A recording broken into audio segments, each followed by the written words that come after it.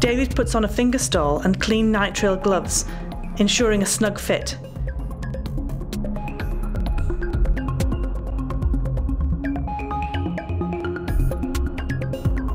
He places the container of the radioisotope on the drip tray behind the perspex screen, along with the microcentrifuge stand, box of pipette tips, and perspex autopipette shield to prevent exposure.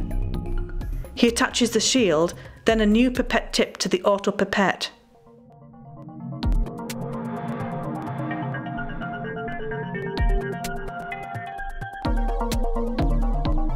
Now he is ready to begin preparing for dispensing. He takes the outer lid from the radioisotope container, then uses a tissue held by tweezers to wipe the sauce pot down.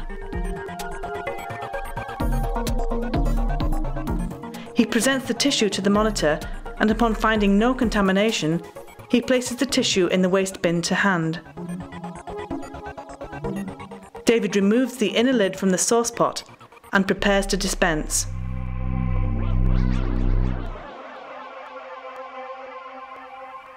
David realizes he has made a mistake when setting up the workstation. Let's start again.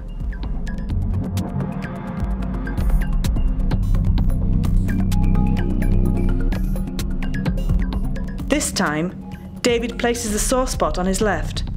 This means that his wrist would not have to cross the pot when dispensing the material, meaning it isn't exposed to shine. He can now carry out this dispensation without unnecessary exposure.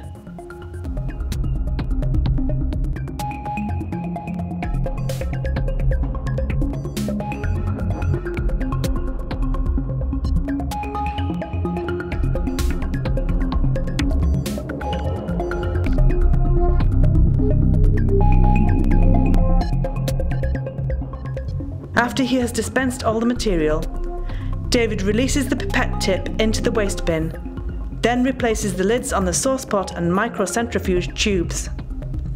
He has safely dispensed the material without unnecessary exposure to himself.